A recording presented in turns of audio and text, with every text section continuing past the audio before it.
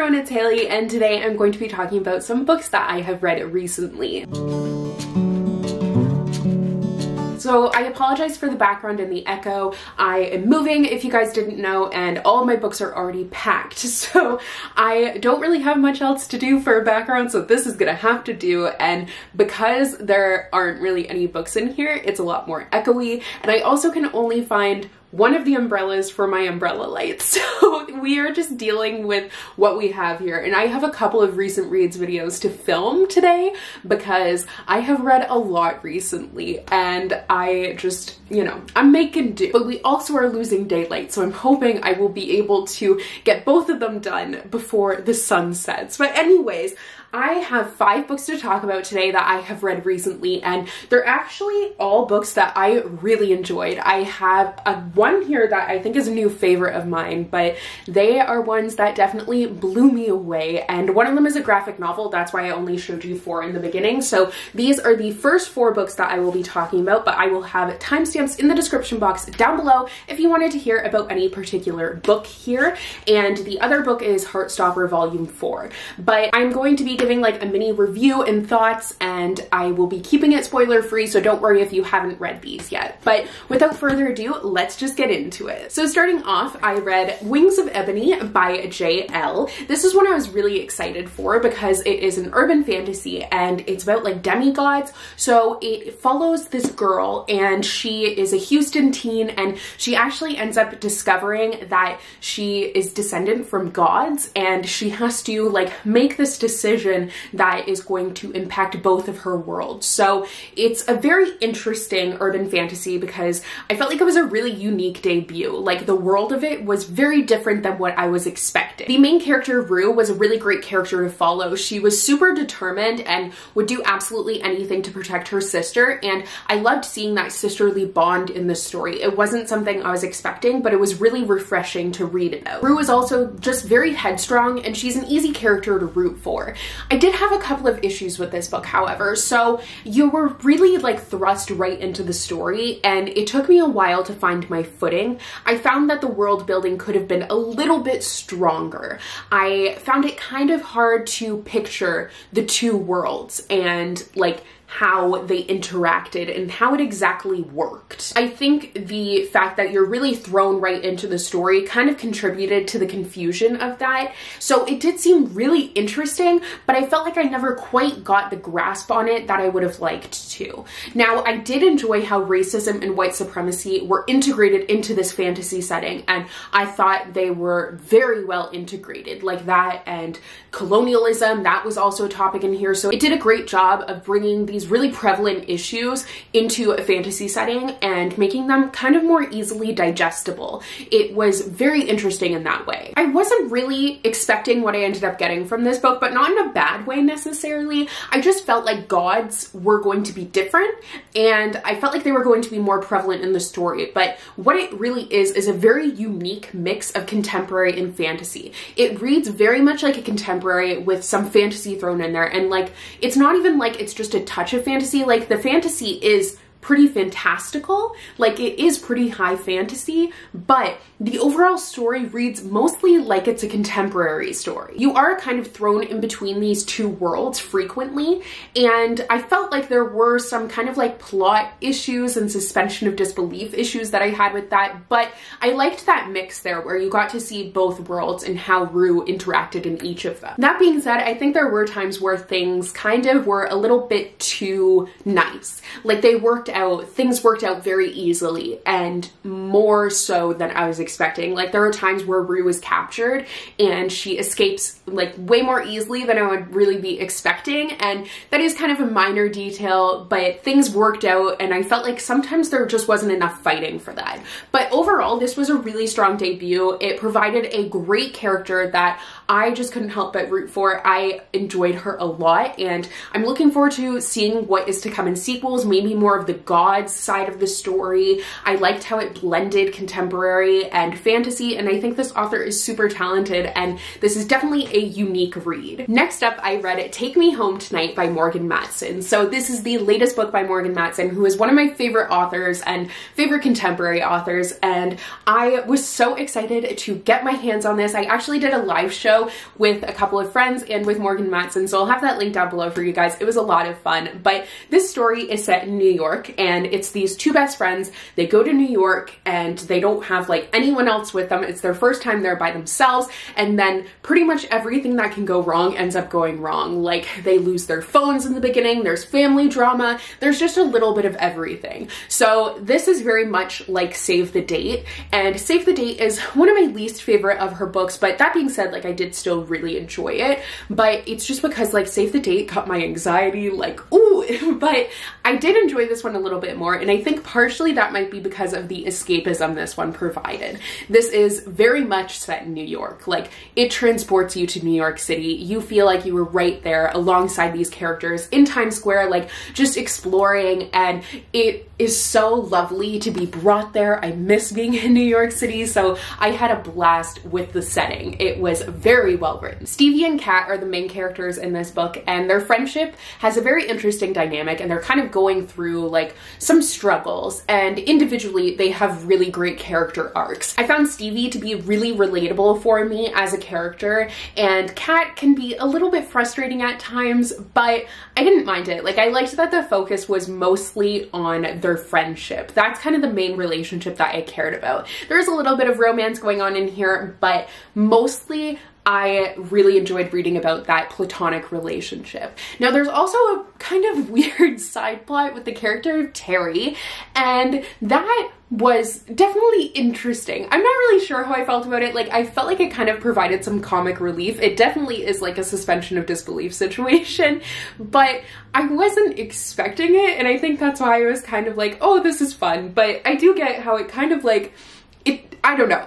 I kind of questioned its purpose at times because it didn't seem to really fit in the story, and the book would have been, in my opinion, pretty much the same without it, but it was a fun little addition. This also really focuses on self-discovery, and Kat and Stevie have like this idea for their future, and it's kind of like not really meshing between the two of them. Like, Broadway is a main focus, like acting, that is definitely a main focus in here, and I like Broadway, but I'm not like super into it, so I think maybe if you're really into Broadway, you would probably love this one. Like, I really enjoyed it, but it's not my favorite by her. But I did still like really like it. I would say it's kind of in the middle. This book did a great job of capturing the difficulties of like that transformative period at the end of high school, and how friendships and like fare through that, and how it's really a tumultuous time to be trying to hang on to these relationships that you think will last forever, and you have like an idea for the future and things aren't always going that way.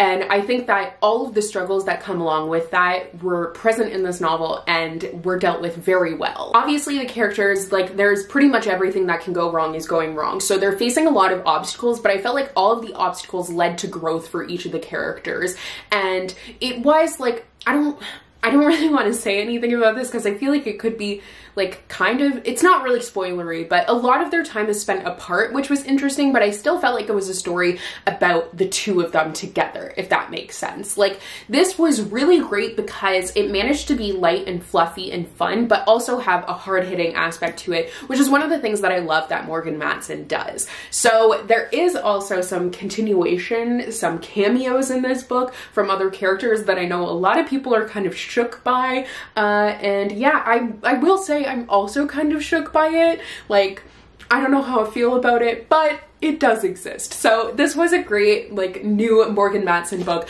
I would say maybe read this in like the fall because it's actually set in November, so there's like a little bit of like winter, cold, Christmassy, not really Christmassy, but that vibe to it. So I think that would be a great time to read it, but also really just whenever. Following that, I read a book that like completely blew me out of the water. I was not expecting to love this book as much as I did, but oh my goodness, like, it was so dang good, and that is Dial A for Aunties by Jessie Q. Sutanto. So this, I almost didn't pre-order this, but I was like, I'm just gonna go for it because it's one of those books that like shouldn't work, but it does. Like, the synopsis just sounds really weird, and I wasn't exactly sure what to make of it, but I'm so glad I took a chance on it because it was so freaking great. I actually listened to the audiobook for this one while I was packing, and I feel like I was like 5 minutes in maybe, and I already knew I was gonna love this. The writing, the voices, everything about it was absolutely like flawless. This follows the main character Madeline, and she is with her aunties. She has all of her aunties with her. There are 4 of them. I mean, there's actually 3 and then her mother technically, but they own this wedding business, and Madeline works as a photographer for the business. Like, they do everything. They do the cakes and everything. And in the beginning, like, literally, I'm just gonna read the back of this to get you to have an idea of why I was confused by this. So what happens when you mix one accidental murder with 2,000 wedding guests and then toss in a possible curse on 3 generations of an immigrant Chinese Indonesian family? You get 4 meddling Asian aunties coming to the rescue. That's literally what the story is. Like, Madeline accidentally murders this guy, and they are trying to like keep this a secret. They're trying to hide the body. They're trying to like, and all the while there's this romance plot line going on. There's a second chance romance, and I was not expecting a second chance romance, but that is one of my favorite tropes. And oh my goodness, the chemistry, it was just fantastic, okay? Like, this book had everything that I want from a romance. It had amazing family dynamics, it had a great main character, and it had such an adorable relationship. Like, it was just beautiful. This book is honestly just filled with love, but it was also hilarious. Like, there were many times when I was laughing out loud, and it was just such a fun and unexpected read, and I need to read more from this author. Like, I don't know if there's going to be more in this series, but I definitely need to read more because her writing was fantastic, and I thought that the audiobook was really well narrated. Like, the narrator was perfect for it. So everything about this I had a fabulous experience with, and I cannot recommend this enough. It was so dang good. So next I actually ended up picking up a fantasy, and that is Blade of Secrets by Tricia Levenseller. So this is the latest book by Tricia Levenseller, and I have read Daughter of the Pirate King, and what is the other one that I've read? Warrior of the Wild, and then she has Shades of Darkness. I can never remember. The Darkness Between Us, I think is what it's called actually, but I haven't read that one yet. But this one I had pre-ordered, and I'm so glad that I did because once again I had a blast with this one. It is like the fastest fantasy I think I've ever read. So it follows a blacksmith who has social anxiety, and she accepts this commission for this sword that ends up being like the most dangerous weapon that she's ever produced. So she ends up going on the run with her sister with this sword to keep it out of the wrong hands, and it was really great. Like I said, a super fast read, but that's not the only thing. There was such a great sister relationship in here. I wasn't expecting so much. Like, I knew that there was a sister in here, obviously, but it's just mentioned in like passing in the synopsis, but she actually is really prevalent. Like, that sister relationship is a main focal point of the story. So I was really pleasantly surprised when I found that out. I also thought the concept of having the main character be a blacksmith was really interesting and different. And I loved like hearing about her smithing. I don't know if that's actually a verb, but I'm making it one. And also, as a character, I found her very relatable for me. So her anxiety is definitely very prevalent throughout the story. And personally, my anxiety isn't specific to social situations, but her experiences and a lot of her feelings and the description of that were still something that I was really able to relate to. I thought it was fantastic anxiety rep in a fantasy book. I think this read so quickly and was such a fast-paced read because there was no moment where I felt like it was dragging. There's no moment where I felt like this isn't really important, like why am I reading about this? I felt like everything was a puzzle piece to the story that made sense, and that's why it just was like such a quick, fast-paced and immersive story. There also is a really sweet romance in here. It's kind of a slow burn, enemies to lovers sort of deal, and I really enjoyed that. Like, I loved seeing these characters and just everything about about them was definitely great. So overall, I had a lot of fun with this one. It was action-packed and intriguing, and